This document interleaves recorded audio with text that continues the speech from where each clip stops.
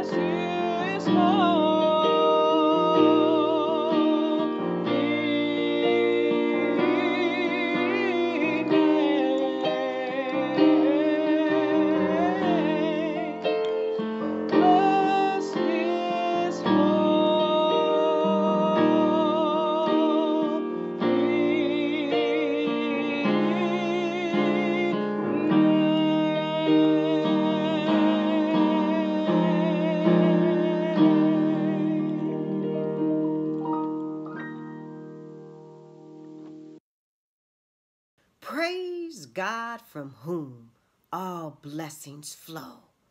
Praise him, all creatures here below. Praise him above, ye heavenly host. Praise Father, Son, and Holy Ghost. Praise God from whom all blessings flow. Praise him, all creatures here below. Praise him above the heavenly host. Praise Father, Son, and Holy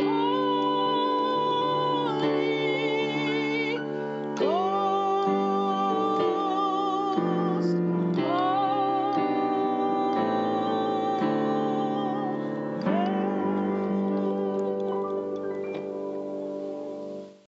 Our call to worship. I was glad when they said to me, let us go to the house of the Lord. Our feet shall stand within thy gates, O Jerusalem. For a day in thy courts is better than 1,000. I'd rather be a doorkeeper in the house of my God than to dwell in the tents of wickedness. Because of the house of the Lord our God, I will seek thy good. Those that be planted in the house of the Lord shall flourish in the courts of our God. Blessed are they that dwell in thy house. Lord, I have loved thy habitation, the place where their honor dwelleth. For the Lord is in his holy temple. Let all the earth keep silence before him. Let the words of my mouth and the meditation of my heart be acceptable in thy sight, O Lord, my strength and my redeemer. O sing unto the Lord a new song, for he has done marvelous things. Make a joyful noise unto the Lord. All the earth sing his praises.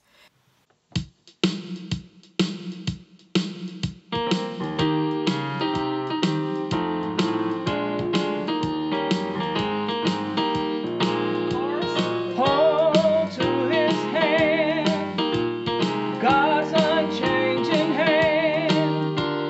Hold to his hand, God's unchanging hand. Build your hopes on things eternal. Hold to God's unchanging hand. Verse 1. Time is filled with swift transition. None of earth unmoved can stand. Build your hopes on things eternal. Hold to God's unchanging hand. Everybody ought to hold to his hand, God's unchanging hand. Hold to his hand, God's unchanging hand. Build your hopes on things eternal. Hold to God's unchanging hand. Verse 2. Trust in him who will not leave you. Whatsoever years may bring, if by earthly friends forsaken, still more closely to him cling. Everybody ought to hold to his hand, God's unchanging hand. Hold to his hand, God's unchanging hand. Build your hopes on things eternal. Hold to God's unchanging hand. One more time.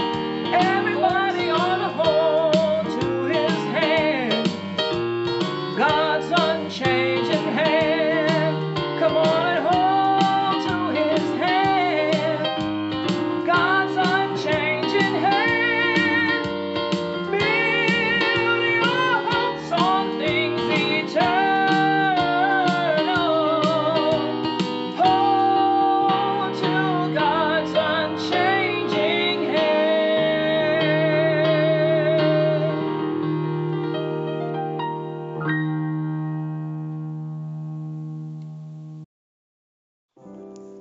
Let us pray.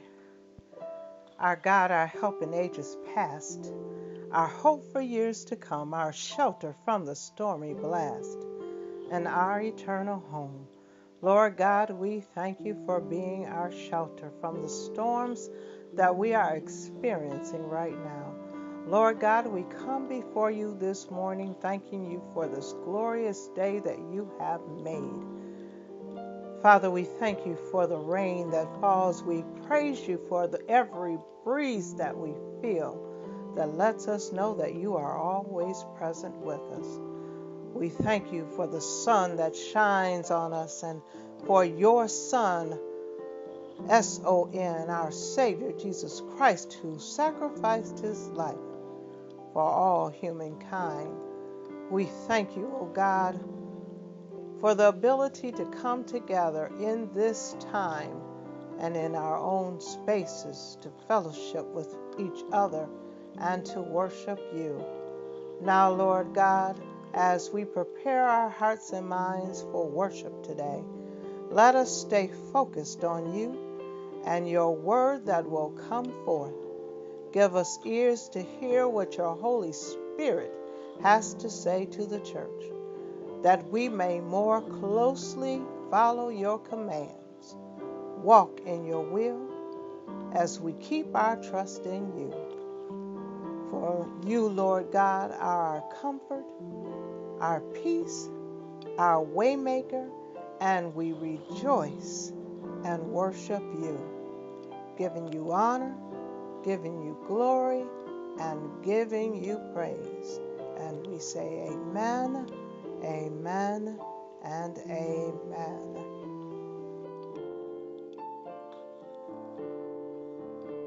Welcome, Holy Spirit.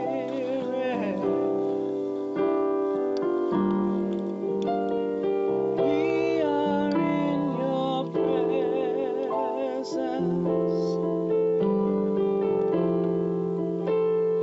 Fill us with your power.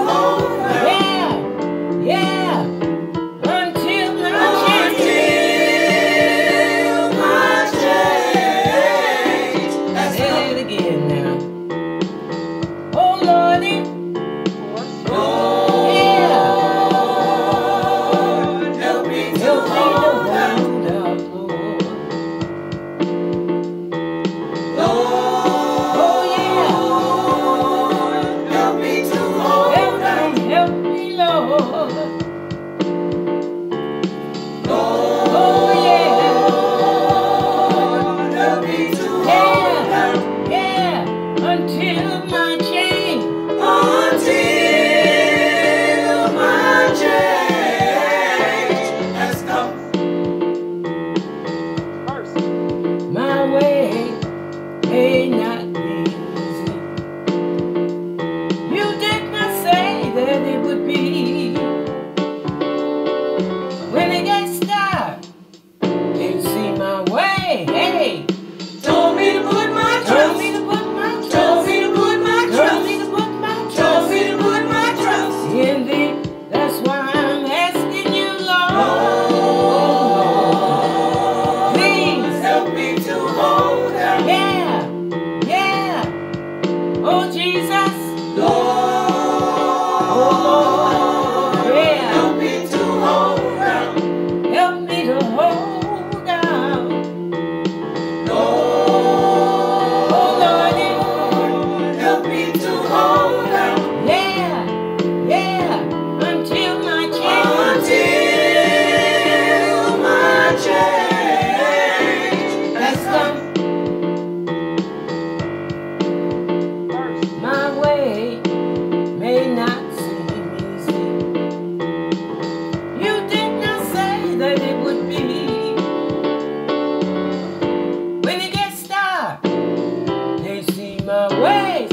Told me to put my Told trust. me to put my Told me to put my Told trust. me to put my Told me to put my trust. in thee. That's why I'm asking you, Lord.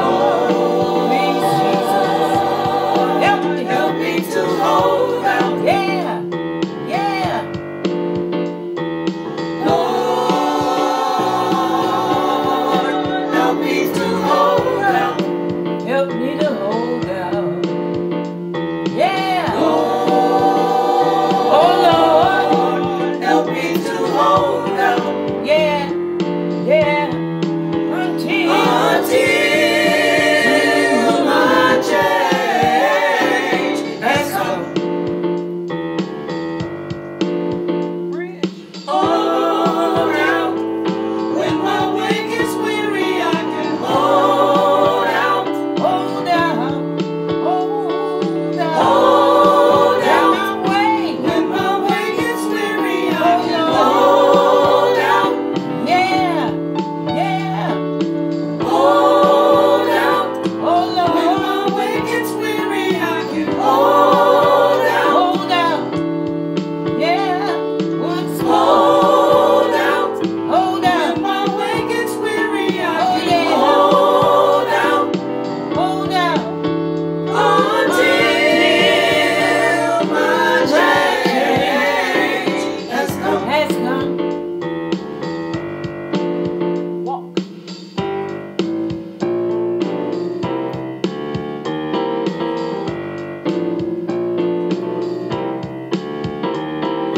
Hold out, Sing it. Oh, yeah. hold out, All right. hold out, Ooh, yeah. hold out, Oh, yeah. hold out, Hold out. hold out, Hold out. hold out, Oh, yeah.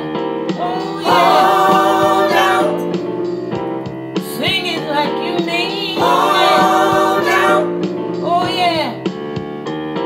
Oh, yeah. hold out, Hold out. hold out, don't give up. Help is on the way. Hold out, don't give up. Help is on the way. Hold out. Yeah. Our scripture reading for today is found in the book of Genesis, the 16th chapter. I'll be reading verses 7 through 13 from the New Living Translation.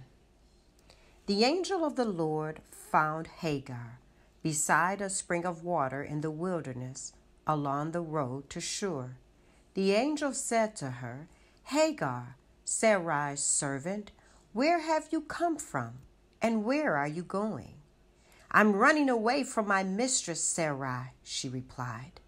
The angel of the Lord said to her, Return to your mistress and submit to her authority. Then he added, I will give you more descendants than you can count. And the angel also said, You are now pregnant and will give birth to a son. You are to name him Ishmael, which means God hears. For the Lord has heard your cry of distress. This son of yours will be a wild man, as untamed as a wild donkey. He will raise his fist against everyone, and everyone will be against him. Yes, he will live in open hostility against all his relatives. Thereafter, Hagar used another name to refer to the Lord, who had spoken to her. She said, You are the God who sees me. She also said, Have I truly seen the one who sees me? May the Lord add a blessing to the reading and hearing of his holy word.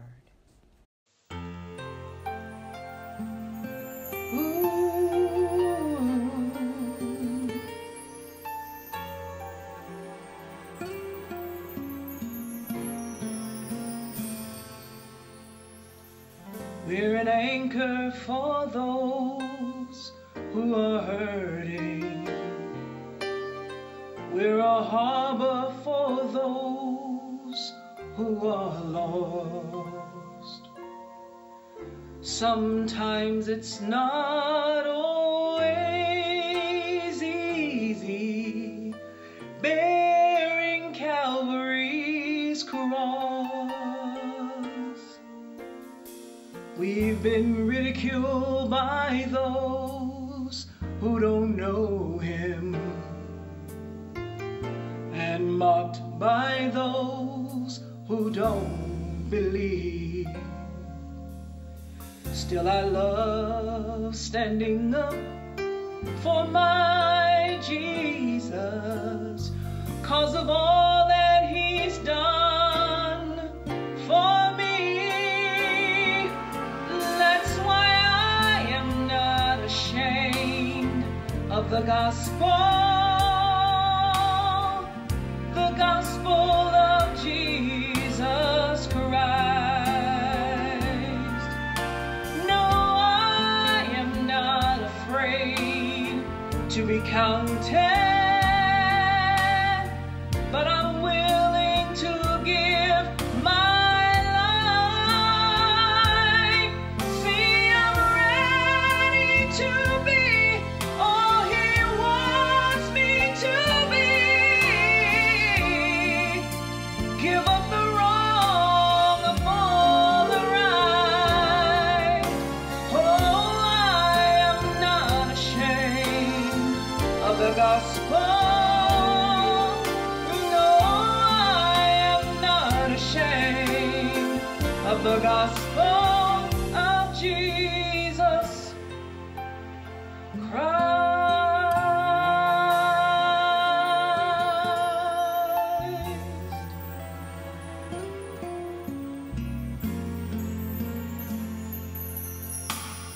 For every moment his hand has held mercy, for all the love he's shown in my life. A simple thanks just doesn't say how I'm feeling. I get tears in my eyes. So as for me, I'm gonna keep on believing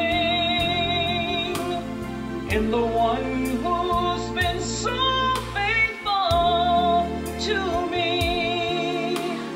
I'm not out to please this whole world around me. Oh, I've got my mind on eternity.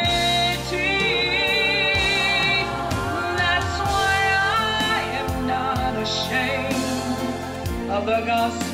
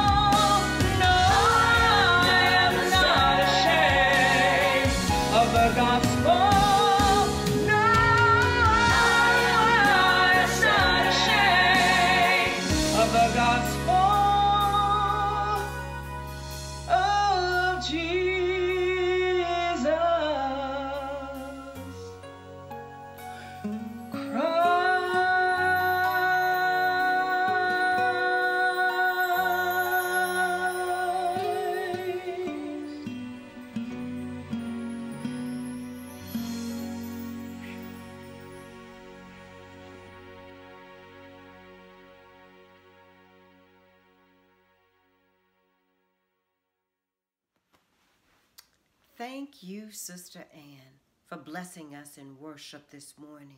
Thank you for blessing us with that song, reminding us that we cannot be ashamed of the gospel of Jesus Christ, for it is his gospel that sets us free. I want to be counted. I want to be in that number. I want to be used by God. I am ready, and I pray that each of you are ready as we continue to prepare to be in battle for the lives and souls of those who are lost. Let's get prepared for the work that he has called us to do. Let us get prepared as we go further in worship and just look at, listen, and learn from his word. Let us look to the Lord in prayer. Oh, Heavenly Father, most kind and gracious God, Lord, we thank you, Father, for the opportunity to further get prepared. Lord, we thank you, Heavenly Father, for we know that there is work yet for us to do. We pray right now, Lord, that you will make it clear to us what it is we need to do and what we need to say to bring others to you. We pray right now, Lord God, that you will open up our hearts, our minds, and our souls, Father, so that when we hear, Heavenly Father, that we will not only hear, Lord God, but that we will be doers of what you would have us to do. Lord, I pray right now that you would use me, Father, for your glory. I pray right now, Lord God, that you would give me the anointing, Lord, to be able to speak what you have given for me to say. Lord, I pray right now, Lord, that as the words go forth, Lord, that they will not fall on deaf ears. Give me the power, Lord God. Give me the strength, Lord, to be able to deliver your word. It is in your Son Jesus' name that I pray and say amen. On this beautiful first Sunday in May, where most of us are still sheltered in, but thank God we're not shielded in from the free-flowing love and safety and security that the Lord brings. Now, as we get started, as I usually ask each of you to do, I'd like you to turn to whoever is with you, or if you by yourself, I'd like you to just say this. Say, he sees me. Now this time, I'd like you to say it again, but this time put God in it and say, God sees me. Yes, in this age of technology, where we right now can see those who are brave enough to join us by video. And if we can't see your faces, we at least see some of your phone numbers. Yes, with this technology that sees all that we do, we sometimes forget that we can be seen. Just like that news reporter who went on air last week, thinking people could only see the top part of him, when in fact, they could see that he wasn't even wearing any pants. Yes, people can see us, and they do see us. And sometimes we are not aware of all that they see. But before all this video technology came about, when I was growing up, we had our own human video and sound machines in our neighborhoods. We had those that were our neighbors, those that were always sitting on the front porch, those that knew everything about everybody in the neighborhood. They knew everything when anybody came in, when anybody went out. They knew, and they would tell your parents when you weren't home, and they would tell your parents and say, you know what, so-and-so hasn't been home all day. As a matter of fact, they left when you left, and I ain't seen them since. Yes, we all may have had neighbors like that. But what was so funny is that when somebody would break into your house, those same neighbors never saw or heard anything. Did you all live in neighborhoods like that? But what a blessing it is to know that we serve a God that sees everything.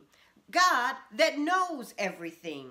He sees our good and he sees our bad. He sees when we are happy and he sees when we are sad. Yes, he can see it all because he is omnipresent, which means he is present everywhere. He is omnipotent, which means he is all-powerful. He is omniscient, which means he is all-knowing, because he is God and he is God all by himself. And not only does he see you, but he cares about you too. He is there when no one else is around because he is just God. So don't think for a moment, as we are going through this crisis, that God does not already know what we're going through. He already knows how scared you may be. He already knows how lonely you may feel. He already knows how worried you have become. Yes, he knows, because he sees you when nobody else sees you, when nobody else really seems to care. Well, our sister Hagar in our scripture lesson today from Genesis the 16th chapter found out just how close the Lord is and how much he cares. My focus, as God has led me, is really going to be this morning on Hagar, and really on all of us who have been like Hagar, whether we are male or female. All of us who may have lived in the shadows of someone else. All of those who may have been used, may have been abused. All of those who people did not expect to be much or really not care a whole lot about. Yes, we're going to focus this morning on our sister Hagar, not Sarai and not Abram, who we all know all about, and how great their story is. But instead, we're going to look at the servant girl who got caught up in some mess, got caught up in some drama. Are there any Hagars out there today? Well, before we go right into it, I want to give you a little background about the scripture. Now, we have Sarai, whose name was later changed to Sarah, who was married to Abram, who became Abraham, who did not have any children at the time. Now, Sarah became impatient, waiting for God's promise to be fulfilled. So she decided to take matters into her own hands. How many of us have gotten impatient, waiting on God's promise to be fulfilled? How many of us have jumped ahead and tell ourselves that we are going to help God out by speeding things along? Because we know, how busy God is with everybody else's problems and everybody else's situations. So we'll just do a little something to help God move things along just a little while quicker. And most times, because we can only see what we can see and not how he sees it, we mess some stuff up. We jump ahead and cause ourselves additional pain and cause ourselves additional sorrow. Well, that is exactly what Sarah did. She convinced But I tell you, I don't think she had to do much convincing to her husband to take Hagar as his wife, to sleep with her and to allow her to have his child. Well, of course, this was a bad idea all the way around. But Abram, as a good husband, did exactly as Sarah asked. And Hagar did become pregnant. Well, because this was a bad idea in the first place, Hagar started acting a little funny towards Sarah. For she had done something Sarah couldn't do. I bet she finally felt like she had the upper hand. And you know what? She hadn't asked for this to happen. Sarah had asked for it. Sarah had made it so. But of course, I must admit that it still did not make it okay for Hagar to taunt or to tease Sarah about it. So what did Sarah do? Well, she blamed somebody else. Now that sounds kind of familiar today, doesn't it? She told Abram that it was his fault. And the brother Abram just said, well, you know what? You do with Hagar as you please. So then she started mistreating Hagar. And it got so bad that Hagar ran away. And all that was going on. God saw it all. Just like he sees it all with us too. He sees us when we have been hurt. He sees us when we've been abandoned and betrayed. Yes, even when we try to run away.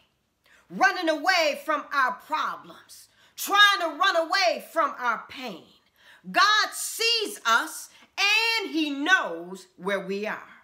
Just as he knew where Hagar was. Even in our wilderness. Even in our desolate places. Places where we have run to. Places that we've run to because of the hurt or the pain that's been inflicted on us because of others. But even Hagar, even in her running away, the Lord found her. He found her and he called her by name. As he calls us by name too. You know, we can't hide from the Lord, no matter how hard we try. So here we have Hagar. Here she is. And what does the Lord do next? Well, the first thing he does is he asks her a question. He asks her a question. He doesn't give her a command, but he asks her a question. And in asking the question, he shows what love and compassion he has for her situation. Just like he has love and compassion for us. He gave her a chance to speak as he allows us the chances to speak as well. Now, his answer to us after we speak to him may not be exactly what we want to hear. Just like it wasn't exactly what I'm sure Hagar wanted to hear. But if we follow God's plan, we will receive his reward in the end. So this is what the angel of the Lord told her to do something I'm sure she did not want to do. But in doing so, she was going to be blessed. He reassured her as he reassures us that the Lord himself had heard her. That even through her tears, just as we don't even have to say a word, that he already knows what we feel. He already knows how bad we're hurt. We don't even have to say a word. Romans 8:26 reminds us that in the same way the Spirit helps us in our weaknesses. We do not know what we ought to pray for, but the Spirit himself intercedes for us through wordless groans. So through Hagar's tears, through Hagar's disappointment, and her pain, the Lord heard her, and the Lord was there to comfort her. From his comfort and from his direction, he told her what she had to do. And Hagar was obedient to the Lord, even though it was hard. But through that experience, she was able to give the Lord a name that became personal just to her. She called him the God who sees me. Yes, when God touches your life, when God changes your situation, you got to make him personal to you. Yes, she probably gave the Lord that name so that when she went back, because that's what he directed her to do, when she went back to Sarah and Abram, and knowing that she was probably going to suffer even more, she could remind herself that God was with her, and that God sees her, and that God was watching over her. Hagar, by giving him that name, by being in that situation, had put up a marker in her own life. One like what we've been studying in Bible study class. A spiritual marker like the ones that we sometimes put up too. Markers to remind us of our encounters with God, that he sees us and that he hears us too. Her marker and our markers remind us when we are at our lowest point, when we are fearful, when we are scared, that the Lord loves us. And not only does he love us, but that he hears us. And not only does he hear us, but that he sees us in our times of need, and he sees us in our times of want. And that he is there to deliver us. He reminds us that if he did it before, that he can truly do it again. For he is the same God right now as he was back then. Yes, those markers help to build up our own spiritual muscles so that when troubles come again, we have a reference point on how we handled it before. I don't know about you, but I have me some spiritual markers. I have some stuff that God got me through. I have markers when I was sick that he healed me. I have markers that when I was hungry that he fed me. I have markers that when I was broke that he provided for me. I have markers that when I was lost that he showed me the way. Yes, Hagar could go back to Sarah and Abram, for she knew that even when she went back to them, that she was not alone. Just like we are not alone. We're not alone in our struggles, and we're definitely not alone right now. There are 3 points I want to give you to remember from this sermon today. The first one is this. Remember that God knows where you are, that he hears your cry. You may not be crying out loud. You may not be wailing. You may not have tears flowing from your eyes. But the tears and pain that you're feeling may be flowing in your spirit, may be flowing in your soul. But regardless to whether or not you're crying out loud or whether or not you're silently crying, remember that the Lord hears you. He hears you just like he heard Hagar. He hears you. You know, he heard us. He heard us in all of our sin. He heard us in all of our pain. He heard us and he sent his son, Jesus, to deliver us. That's because he heard us and he knew that we could not do it by ourselves. He hears us and he's there to help us. The second thing to remember is that he doesn't want you to run away from your problems. No, you can't run and hide. You can't run to a bottle. You can't run to some pills. You can't run to something that will make you forget.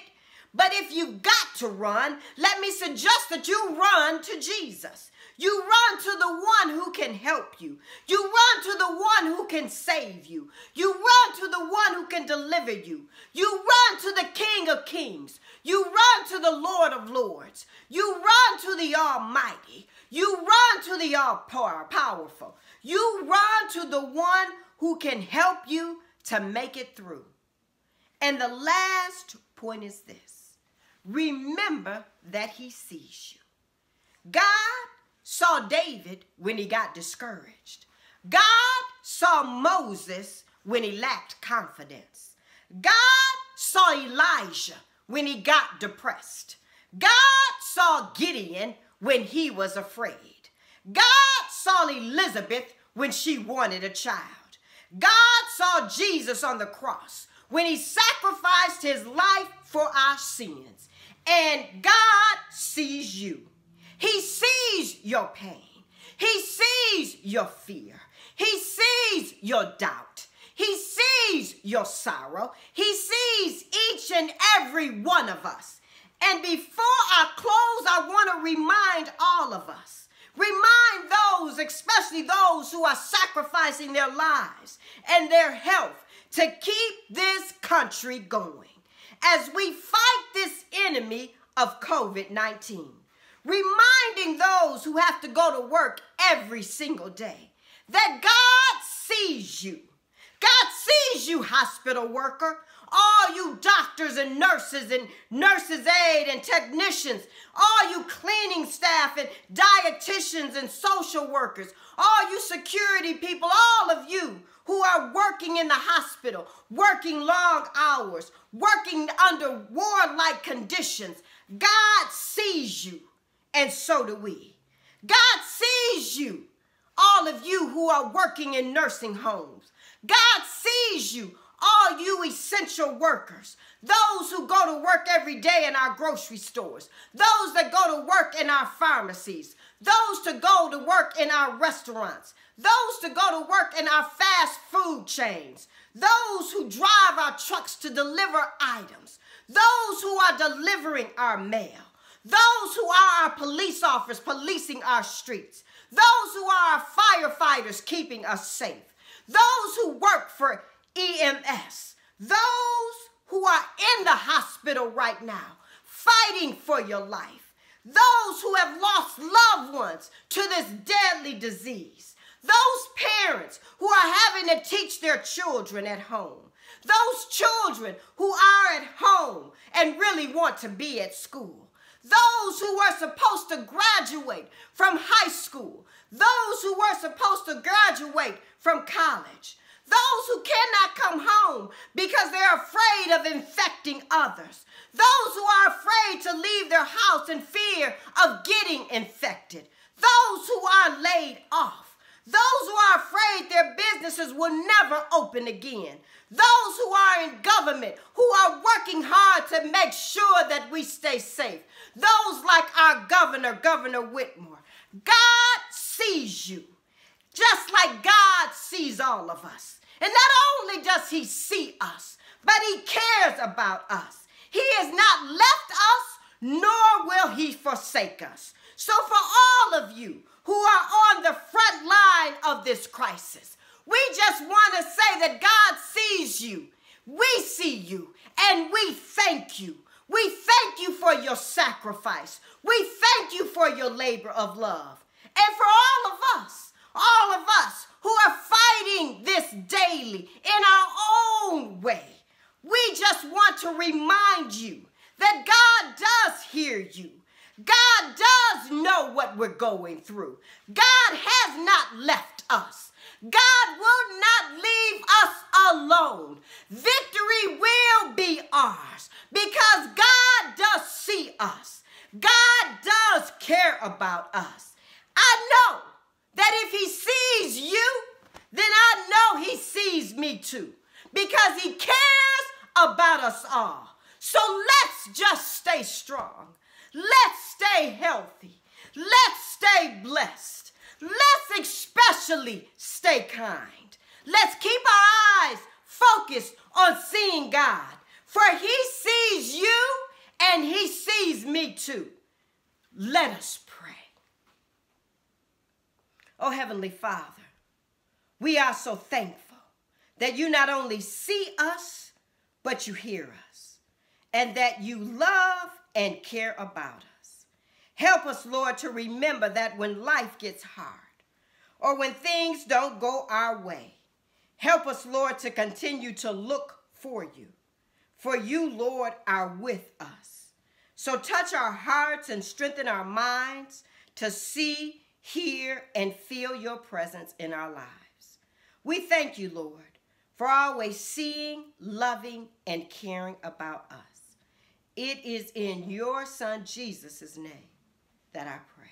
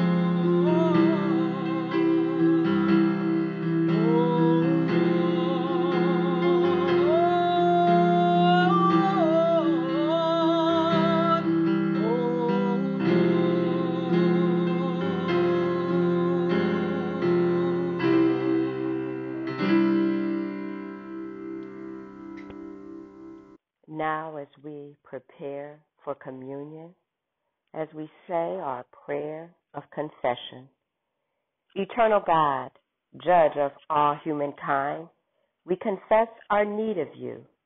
We confess not only our many sins, but also our anxieties about the present predicament, a health crisis on a scale so large as to be called a pandemic. We have never had such proximity to pestilence of near biblical proportions. Have mercy upon us.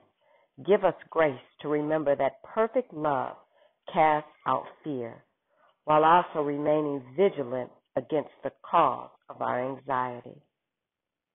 Our prayer of consecration.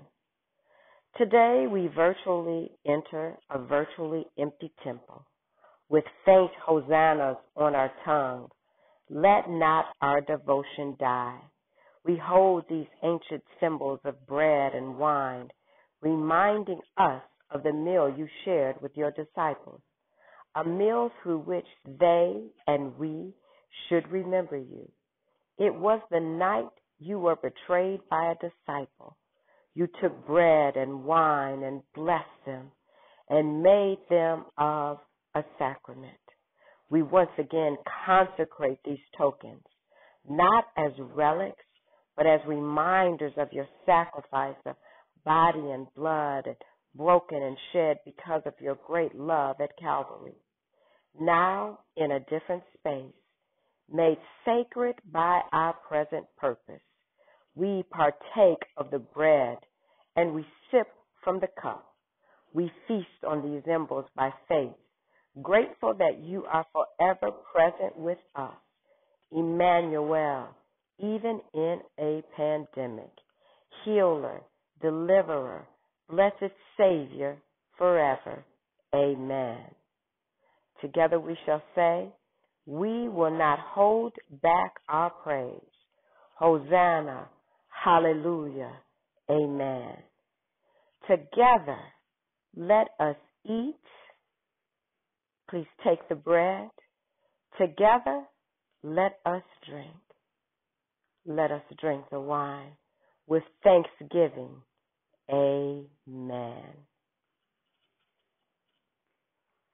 Now, as we have partaken of communion together, that sacred and blessed time in which we remember our Lord and Savior's sacrifice. Before we close, we want to make sure that everyone knows how to look for and to see our Savior, Jesus Christ. We want to make sure that you know him as your personal Savior and that you've accepted him into your life. If you've not done that, we want to give you an opportunity to do so. We want to give you an opportunity to pray the prayer of salvation. And you can do so right now in your own homes, wherever you are at.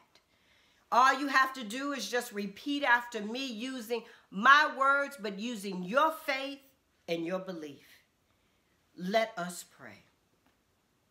Heavenly Father, I come before you as humbly as I know how. Lord, I'm asking for forgiveness for sins, for the sins that I have done, Lord God, by thought, word, or deed. Lord, I'm asking that you forgive me, Father, for any wrong that I have done.